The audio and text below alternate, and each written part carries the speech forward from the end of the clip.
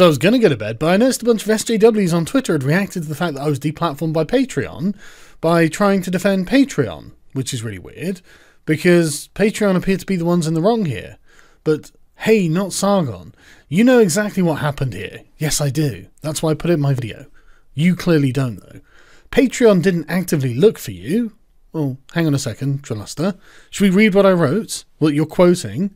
They're actively looking for ways to deplatform anyone who is not politically correct. I didn't say they were actively looking for me. They know who I am.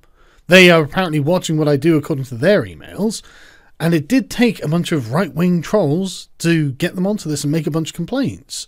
So what I'm saying is they're actively looking for ways to interpret the things being said in ways, in fact, that don't even match their own terms of service, according to Jack Conte himself, in order to get me deplatformed. That's what I said. That's what you misinterpreted. Don't worry, I'll just say no problem when you take it back. Stop putting everything in the frame of your war on the SJWs. The fuck do you think this is? What do you think hate speech is? This is exactly the problem. Hate speech is SJW nonsense for you've sinned and we now can punish you like the heretic that you are. Fuck off. This is precisely the war on the SJWs.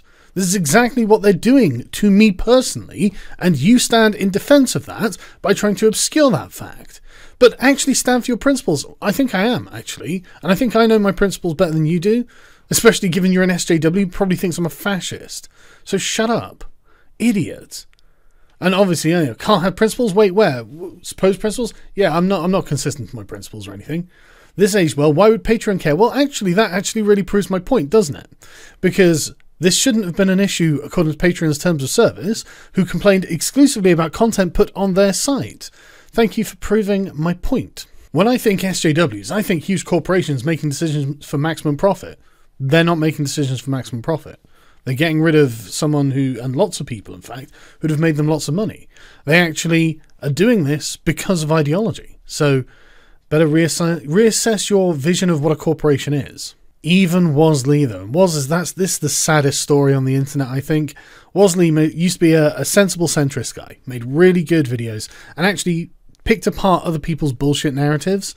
And for some reason, like 11 months ago, he decided to hide all of his videos critical of the left wing and leave up all of his videos critical of the right wing, and then start defending SJWs on Twitter, which is pretty incredible. Funny how when it's right-wing trolls fucking his shit up, he always finds a way to blame the left. Sorry, was it? I think jolly old El Presidente here has a good point. Right-wing trolls aren't in charge in Patreon. Good point that, don't you think, was? That kind of debunks your narrative right there. The narrative, that's your narrative that you are currently in the middle of debunking, or at least someone in your comment sections is.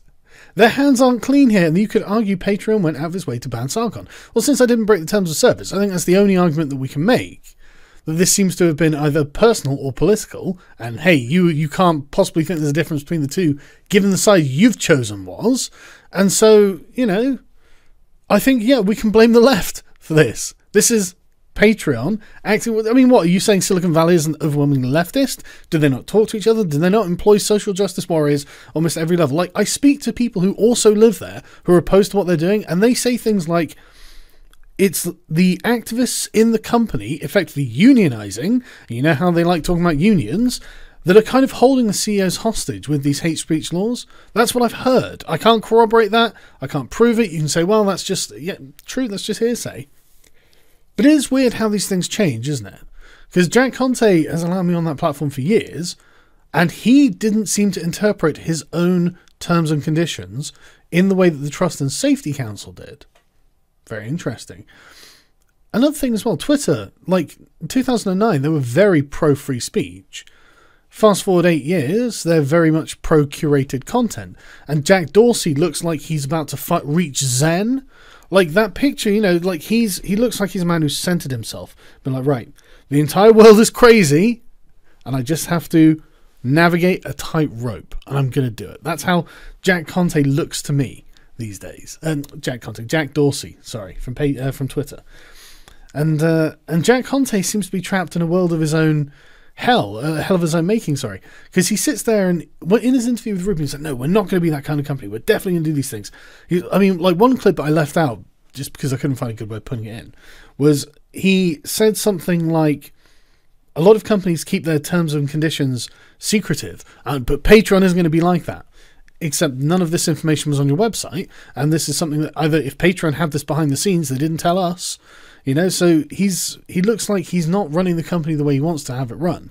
And like I said, I've spoken to people from Silicon Valley who are opposed to this, and they seem to think that this is the case. And honestly, given like the Google's ideological echo chamber, all the stuff that was leaked from their message boards and stuff like that, I'm having a hard time imagining it's not the case at this point. I mean, James Damore seems to think it's the case. So, all I'm saying is, you're a fucking turncoat and you're a traitor to your own principles, and you know that what I've said there is completely true, and what you're saying is actually propagandistic defense. You are a disgrace, right? So Jordan Peterson posted this. Twitter users, I want to make a full list of those left and right who have been deplatformed by institutions. Let's count. I haven't gone through this, right? So we've got Gab, I guess we're going to call that right wing, deplatformed by everyone for no fucking reason. GoDaddy, blah, blah. I love how they've felt the need to respond. Yeah, sure, Epic. Okay. So Red Elephants, Owen Benjamin, Sabo, Sam Hyde, Jared Taylor, American Renaissance, Anthony Cumia, Tommy Robinson, Paul Golding, Jada Franson, James Alsop, Baked Alaska, Roger Stone, Martin Shkreli, Chuck Johnson, Milo Yiannopoulos, Laura Loomer, Liz Crokin. That's 19 in total, and they're all right-wingers there. Oh, Alex Jones and Infowars, so we'll call that just 20. All right-wingers. Where are the left-wingers who are being deplatformed for these things? I mean, are you gonna give me something like furry community or something? Not like a lot of these were like Jada Franson, whether you like it or not, she had 2 million followers on Facebook. Like you can't just ignore that. Anthony Cumia, like Milo, like these people are not like a lot of them are far right, but a lot of them aren't. Owen Benjamin, Red Elephant, Sabo, like they're not far right. They're just conservatives. Laura Loomer is actually just a conservative, really. She's not a Nazi, obviously. I don't know about Liz Crokin, but obviously deplatformed by Twitter. Julian Assange, that's interesting. WikiLeaks by Amazon, PayPal and others. Well, good to be on the side who's deplatforming WikiLeaks. You know you're fighting for the people then. You're definitely not supporting the elitist regime. All I'm saying is... Oh, here we go, Faith Goldie. I mean, she's actually a white nationalist, but Jack literally says, we don't judge by ideology. Yes, you do, Jack. Yes, you do. That's the principal method by which you make your decisions. You just think that you don't. You just make it up to yourself. You say, oh no, we're doing it on manifest observable behavior. Okay, well, what was mine? It wasn't. It was outside of what you were saying. You're talking shit. Tree of Logic was banned for insulting David Duke. That's interesting. Black conservative woman. What I'm saying is that it's obviously ideological. I think we can just take it as read that there is a massive ideological bias in Silicon Valley, and it's working deliberately to suppress, again, we call them all right-wing, but I mean, I would consider myself still centrist. So then they came for the centrists, and you decided to flee to the far left because you're a fucking coward.